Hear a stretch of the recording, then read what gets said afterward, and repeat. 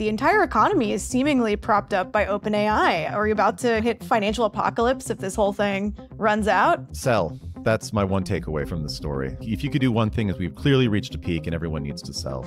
I had a conversation with just an analyst a few weeks ago, and he was mentioning to me that OpenAI has basically become a systemic risk to the tech industry, to the tech economy. The number of companies that have been connected to and gotten a glow up essentially from Sam and OpenAI has grown. When the numbers are getting to the point that they are, where it's like a $40 billion investment from SoftBank, a $300 billion Oracle deal, a $10 billion Broadcom deal. There's also the $100 billion NVIDIA deal too. Right, sorry, of course, right. All the stocks of those companies that I mentioned that are public have gone up considerably after the announcement. And so it really starts to make you wonder, what does it mean for a company to get its stock valuation hugely inflated off of a deal that is going to be paid for with money that the company doesn't currently have?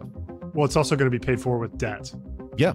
That's the bubble, right? That's the AI bubble. And, Right. I was reading your column where you list all these companies that are so intertwined with OpenAI. It's gotten to such a point where Reddit's stock went down like almost 10% today, the day we're recording, because just from like a similar web or something of like ChatGPT is citing Reddit a little less and the stock goes down like 8%. Interesting. That's huge. Yeah, that's the bubble.